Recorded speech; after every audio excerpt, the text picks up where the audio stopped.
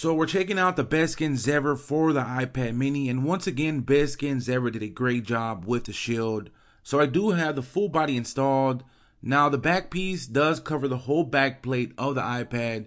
You also have some of your standard cutouts for the ports and buttons. At the bottom you have cutouts for the two grills and the lightning connector. Same thing follows for the volume rockers and the silent switch. Of course, there's also cutouts at the top for the sleep and wake button, headphone jack, and the mic. So going over the front shield, now it pretty much covers the whole screen of the iPad mini. There is two cutouts. You have one at the top for the front facing camera, and you have another one at the bottom for the home button.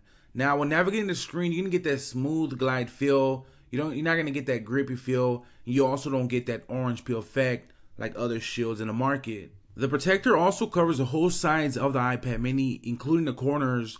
But there are a couple things to keep in mind before going this route.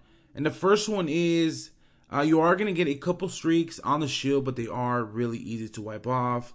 Because that's pretty much common. I mean, of course, the shield is going to get some streaks when you're navigating the screen. Same thing goes for the back shield as well.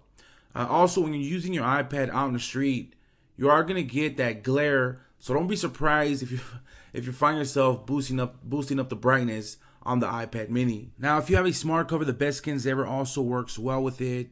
It attaches to the side of the iPad with no problems, and you still get to enjoy the auto sleep and wake function with the full body shield.